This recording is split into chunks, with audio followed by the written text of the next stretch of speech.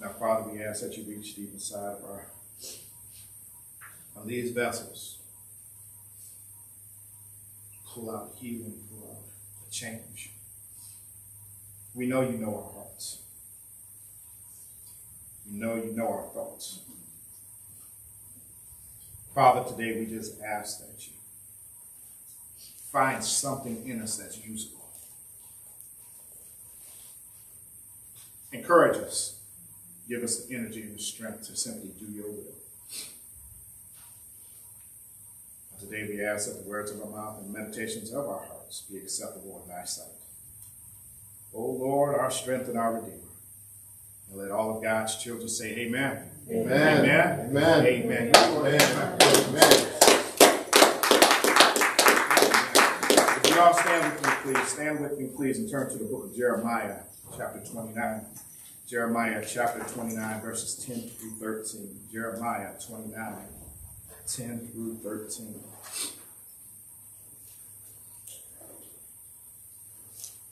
Jeremiah 29, 10 through 13.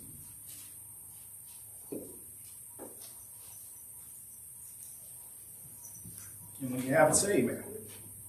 You need some time, say hold on. All right.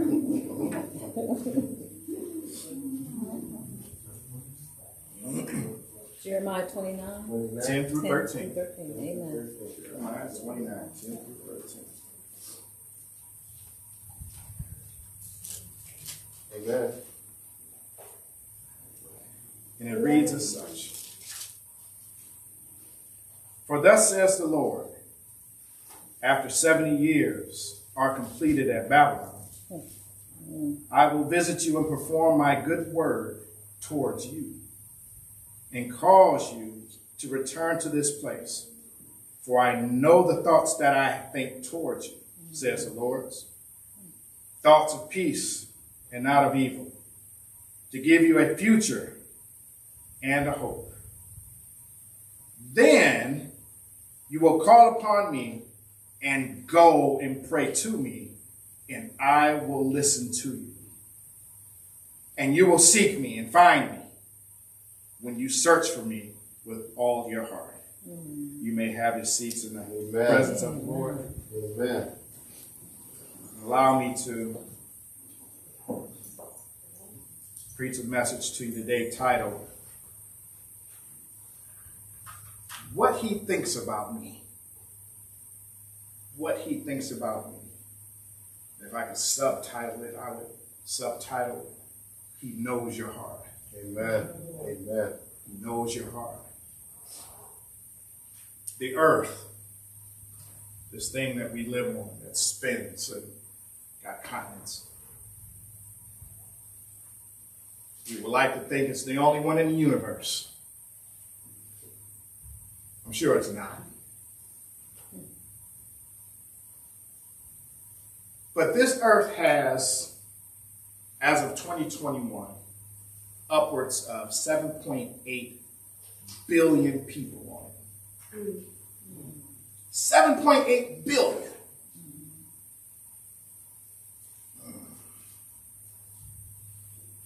The question that, and I read that, I don't know what I was doing. I read a lot during the week, but I don't know what I was doing where I saw that stat, that census. And I wondered, do I really matter? Does little old me really matter in the whole scheme of all of us? That can be a really debilitating question when things may not be going right for you, when you're constantly being overlooked, when things don't go your way necessarily, when the people that are at the top of the mountain making decisions for those of us that are not at the top of the mountain, when they don't make decisions that are favorable for us. Where is my win? Where's my peace? can I say that I'm living my best life? When sometimes I don't even want to wake up and face the world every day. Now, you may feel that amongst a number of this size of that 7.8 million, you are pretty insignificant. If I do this, nobody's going to see me. Nobody's paying attention to little old me.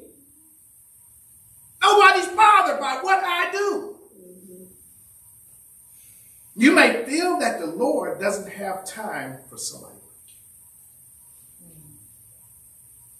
The truth is, this verse teaches us that he does think about you. He does think about me. He thinks about all of us. Of course, this is a word which was spoken to the people of Israel concerning their time in Babylonian captivity and a promise of their safe return to their homeland. However, there is application here for the church. There is application here for every one of you. There is application here for me and you. This part from verse 11. And when God makes a statement in that verse that encourages or should be encouraging to each and every one of us. Amen.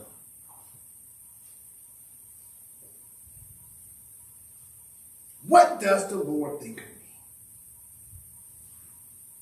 What does the Lord think of me? Even better question, does the Lord even think about me? Amen. You may not feel that God even knows your name. But I know he does. Amen. Let's look at the word of God and see exactly what it says about how he thinks of you. You have to understand that in order for him to think about you, he's got to know your heart. I can think about the person going up and down the road. I can think about maybe blessing them without talking to them, but I can. There's this gentleman I used to live next door to when I was living in Georgia. This is him. And his son was a NBA basketball player. And this man lived in modest house. Modest house. With a brand new Lincoln Navigator sitting in the yard. Beautiful truck, beautiful vehicle. Cost more than the house, probably. And I was talking to him, and I asked him, I said, that's a nice truck, because I'm a car guy. I love cars.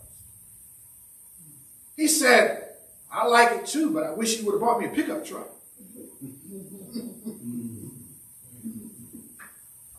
Case in point, how can you bless somebody without knowing them intimately?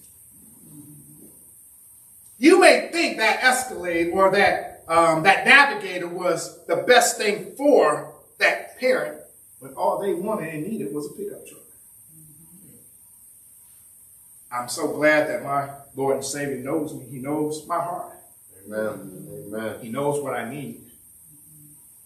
He knows what I stand in the need of.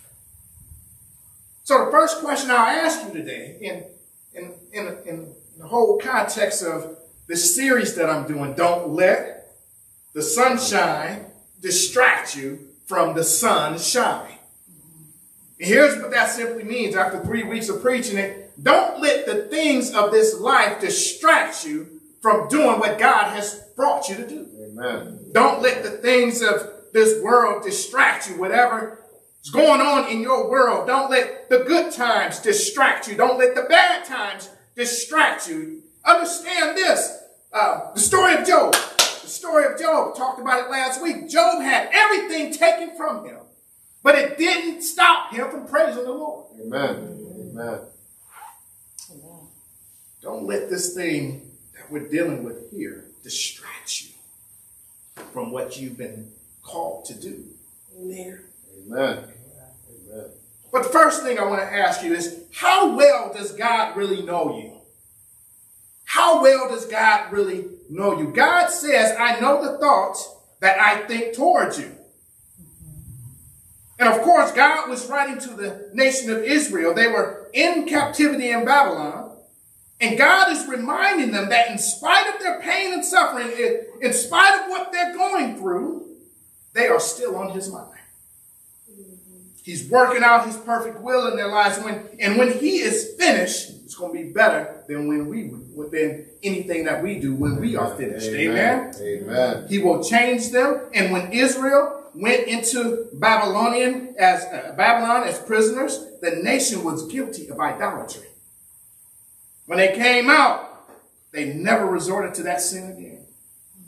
God used a time when they thought they were forgotten and forsaken to make them stronger and better for his glory. How many of you have ever gone into something in a dry season and you were beat up in that dry season? Amen. You were thirsty in that dry season. You were hungry in that dry season. You were looking for a way out of that dry season. But when you came out, you were stronger. Amen. Amen. You left some of that negativity behind you. You said, I'm never going back there. This morning I shared with our Sunday school, class, strong men create good times. Amen. Amen. Good times create weak men. Weak men create bad times. It's a cycle. It's a circle. When we are left with nothing, we have nowhere to go but up. You know, it's funny how when you're down, when you're out, when you're broken, that's why I love that song. When you're broken, when you have no more resources of your own, you get to praying. Yeah, you get to praying. There's nothing wrong with a little bit of prayer. There's nothing wrong with a lot of prayer. But we find ourselves in the midst of prayer when we are at our lowest, when we are in those valley of Baca moments, when there's nothing around us to give us nourishment. There's nothing around us for us to reach to but up. Then we reach up and we find out where our blessings come from. We're given those things that we need, not necessarily the desires of our hearts, but the things that we need to make it through, to the other side of through, whatever through is. Broken relationships, the other side of that is a better relationship. Hunger and famine, on the other side of that through is eating in excess. Homelessness, jobs, unemployment. There have been times when we have been in those places and we ask for a blessing. We ask, just give me a job. Just put a roof over my head. And God shows up and he shows out. He blesses you with a job you didn't qualify for. He blesses you with something over your head. You may have had to put some work into it, but guess what? It may have been free or a whole lot cheaper than what you would have been paying for. Amen. God knows how to bless you, when to bless you, and what to bless you with. Amen. Amen. Amen. Amen. If we had it our own way, if we had scripted that thing our own way, we would have probably messed it up. But when you pray, you got to stop crying. Because if you're going to keep crying, you might as well stop praying. Prayer works. Amen? Amen. But God has a knowledge of us individually. He knows us intimately and individually. There's a reminder that all of the people in this world, all of the people under the sound of my voice, God has his mind and his heart on you. He sees you not as just another number. He sees you as an individual. He has specific thoughts about you. He cares about you individually. He knows what makes you tick. He knows what will get you over that hump. Amen. Amen. But it's an intimate relationship. And don't get it twisted. I'm just saying intimately, he knows what makes you tick. As he spoke to Moses, he spoke to him mouth to mouth. Intimately. He hears you as well as you hear him. Now, in order for you to hear him, you've got to spend time with him. Amen? Amen. You got to pray with him. You got to give him his time, because you can't cry about the outcome when you ain't put it in any work. Right. You can't get mad at God for not doing for you when you ain't asking for it. When you don't pray, you get what you get. When you don't spend time with him, how can he talk to you? You got to have a relationship. You got to have, and relationships are two ways. Amen. Let me put it in your lap. If you're talking to him and he don't say anything to you, maybe that's your answer. Maybe he's telling you, just wait a little bit. Let me work some things out for you. Let me pave the way. Because what you want may not benefit you much, but what I have for you will benefit the masses. Amen. Amen. We got to get to the place where patience and waiting is needed and necessary in his plan for our lives. Matthew 10:29-31 says, "Are not 2 sparrows sold for a farthing? And one of them shall not fall on the ground without your Father? But the very hairs of your head are all numbered." Even though I don't have any, that still counts. "Fear ye not, therefore, you are more value than many sparrows." If he will give that kind of thought and care to a bird, what do you think he'll do for his child? Amen. Amen. Even a little sparrow falls to the ground does not escape the attention of the Almighty. The reality for us is that the Father is so concerned about our lives that he knows the very number of hairs on our heads. And if he is concerned about something so insignificant, then we can rest assured that he will take care of those heavy issues of life. Amen. Amen. We know his wisdom. We know his knowledge of us is infinite. We know that his knowledge of us is instant. That is, the knowledge of the Lord regarding our lives is always before the Lord. Let me make it simple to you. Anything that we are dealing with, anything that we are going through, anything that we have on our hearts, God sees it. Yes, we can't hide it from him. Even if it's embarrassing, even if it's something that we don't want the world to know, God knows our hearts. Proverbs 21:2 says, "Every way of a man is right in his own eyes. But," somebody say but, "but the Lord ponders our hearts." If he knows when the sparrow falls to the ground, as it says in Matthew 10:29, then you can be sure he's aware of everything happening in your life on a moment-to-moment basis. In other words, God's eye is constantly upon the affairs of his children. Amen. This is encouragement to me, because I know nothing happens in my life that catches the Lord off guard. He knows what happens to me. He knows it's coming. He knows how to handle this thing. We just need to fall back and have peace of knowing that he's got this thing. Isaiah 46:10, declaring the end from the beginning and from the ancient times, things that are not done yet, saying, my counsel shall stand, and I will do all my pleasure. So in other words, the problem that you're dealing with today, he knew about it way back then. And he's got your back. Amen. Amen. Do you think that if he brought you to something, he's going to leave you there? Do you think that if the one who created it all is going to bring his child to something to watch him fall? Get in the boat. Amen. Amen. Get in the boat.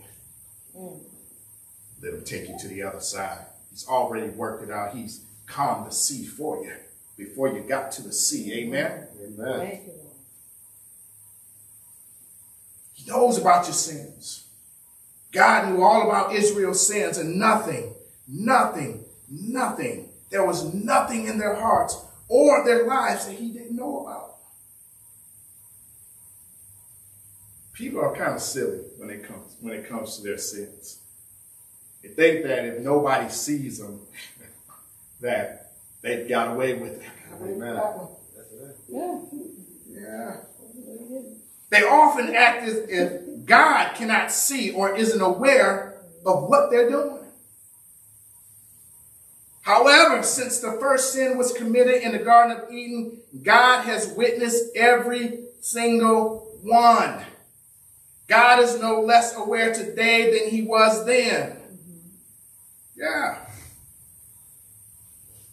Hebrews 4:13, for thou numberest my steps.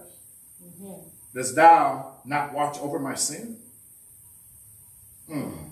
Psalms 90:8, thou hast set our iniquities before thee, our secret sins in the light of thy countenance.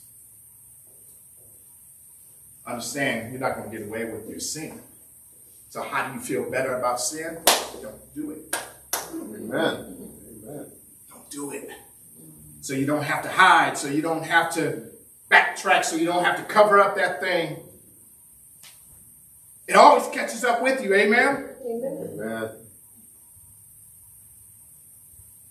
But God knows about our situations.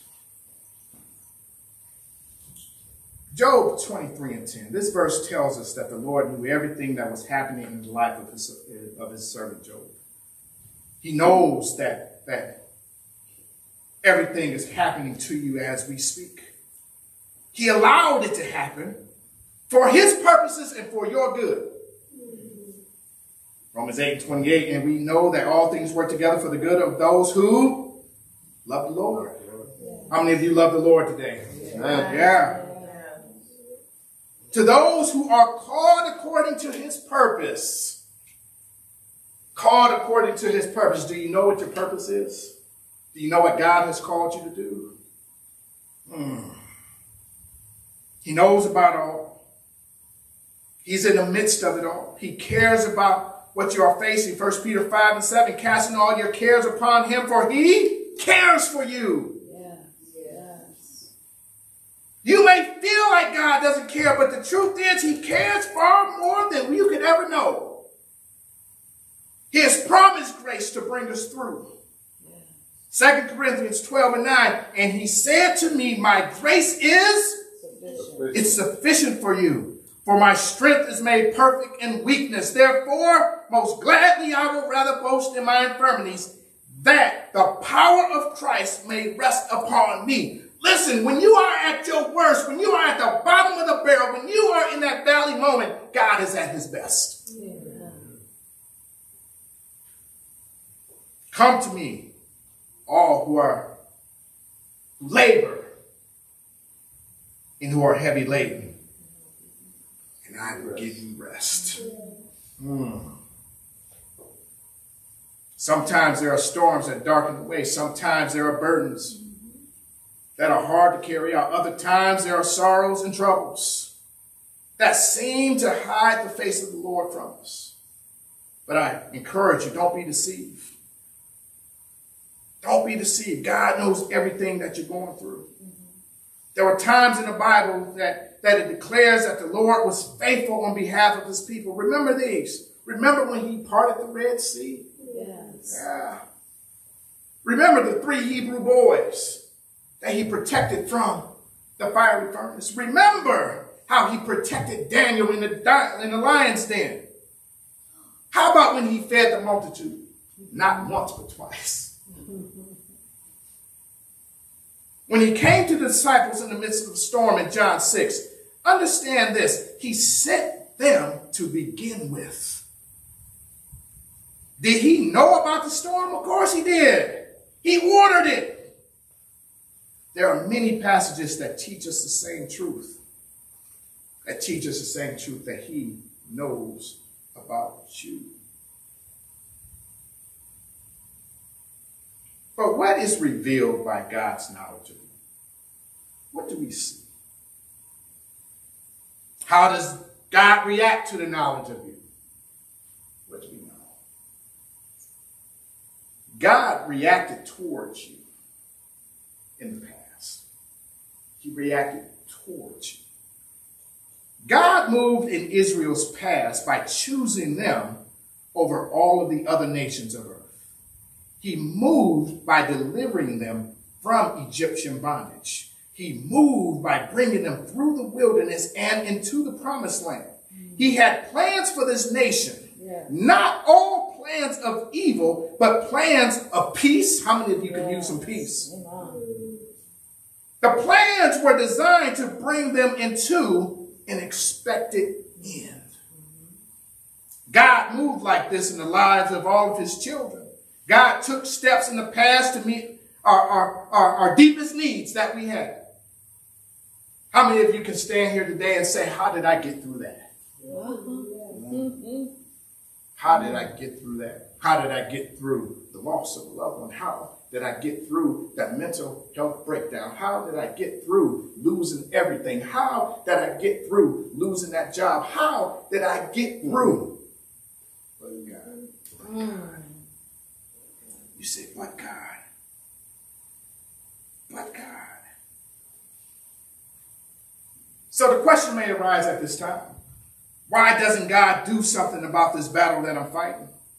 I've prayed about it and I'm trusting in him, but nothing ever changes. The only response I have to say to this is, God's train does not always run on your track. Amen. It doesn't. It doesn't. He will move in his time. Not necessarily in your time. Because if he gave you everything you wanted when you asked for it, you may not appreciate it down the line. That's called entitlement. You ever see a spoiled brat? When they get to crying, they get to jumping around, they get to crying. And you know what every cry means. You do. You know what every cry means, and then you give it to them, and now all of a sudden, everything is good. Sometimes we got to cry. Sometimes we got to go through something to appreciate what we have. Sometimes you got to go through that heartache to appreciate somebody treating you well. Sometimes you got to go through that knucklehead on your job to understand what a good boss or a good work environment looks like. Sometimes you got to go through some heartache to get to God's blessings for you. In other words, we got to go through some things. We got to get taught some act right. Iron sharpens iron. Remember that? Yeah. Amen. There are times when we need to be sharpened. There are times when we need to be sharpened. Remember the words of that old suffering saint, Job. God knows the way that I take because God's plans, he plans the way that I take. Everything God allows in your life and mine is an effort to mold us into his image. Ephesians 4:13, and I'm done. Till we all come to the unity of faith and the knowledge of the Son God, unto a perfect man under the measure of the stature of the fullness of Christ. We have to understand we got to go through some things to get to his promise. Amen. Amen. And if he could go through what he went through on the cross for us, then we can definitely deal with some ignorant acting folks. Amen. Amen. If he can go through what he went through on the cross, if he can go through being placed, having the crown of thorns placed on his head, if he can go through having his hands pierced on each side, if he can go through being stabbed in the side, then we can go through some family issues. Amen. Amen, somebody. Yes. If he can go through it for us, then we should be able to go through it for him. Amen. Amen. What does God think about you? I'll tell you. He loves you. Amen. Beyond a shadow of a doubt. No matter where you are in the world today, no matter what you are facing or what you're going through, there is help for you. There is help for you through Jesus Christ. No matter what you have gone through, no matter what you have done, there's this thing called forgiveness. God gives us grace every single day. And I said it this morning when we started. God gives us grace.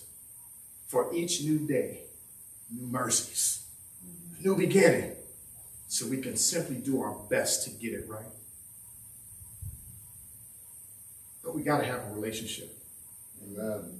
Amen. You got to have a good relationship. Amen.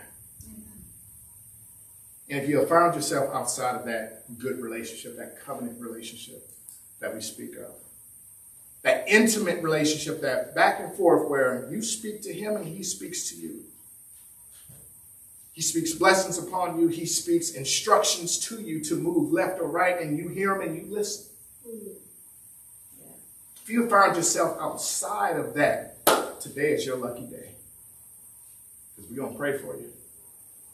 In a traditional church, this is where I would say that the doors of the church are open. Whether it be candidate for baptism, Christian experience, letter, restoration. Now is the time to get things right with Christ. Now is the time where we say enough is enough of this backsliding. Enough is enough of this doing things my way. I want a relationship with you so I can get things right. Amen? Amen. Amen. Amen. Father, we thank you and we bless you once again.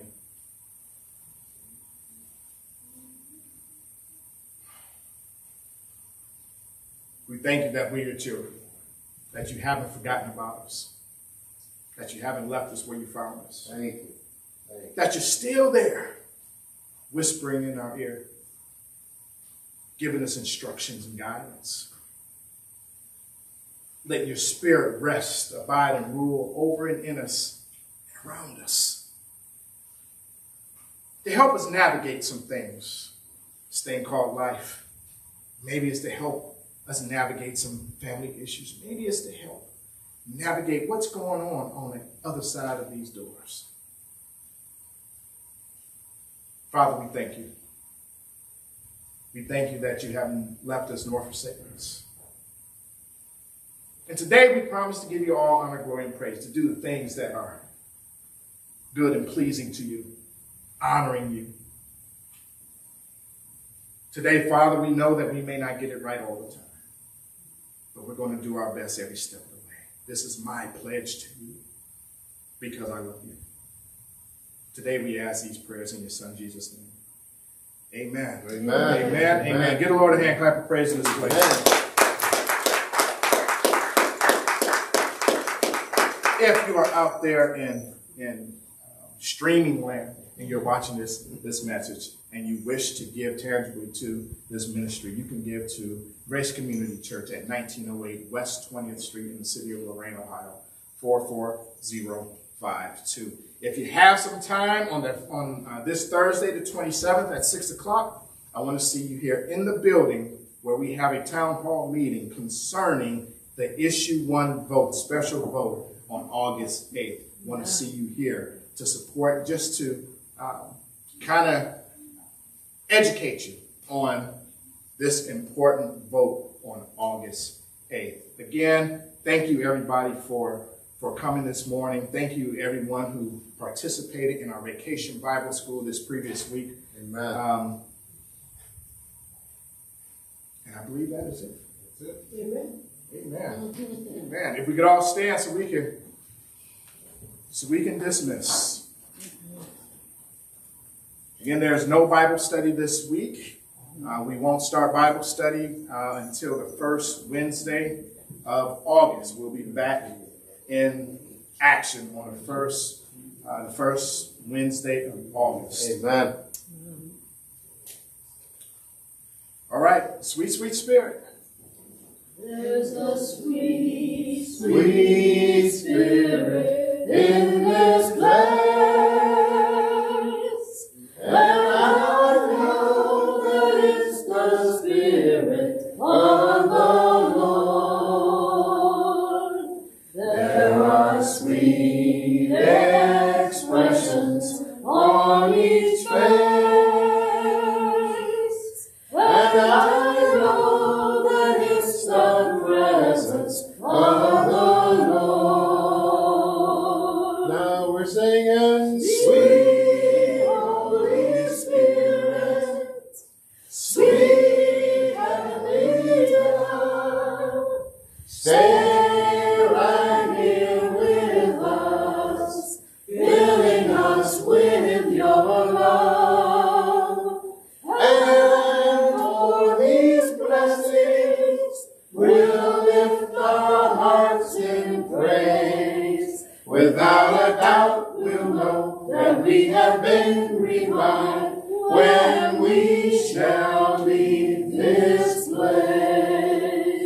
Woe unto him who is able to keep you from falling and present you faultless before the presence of his glory with exceeding great joy.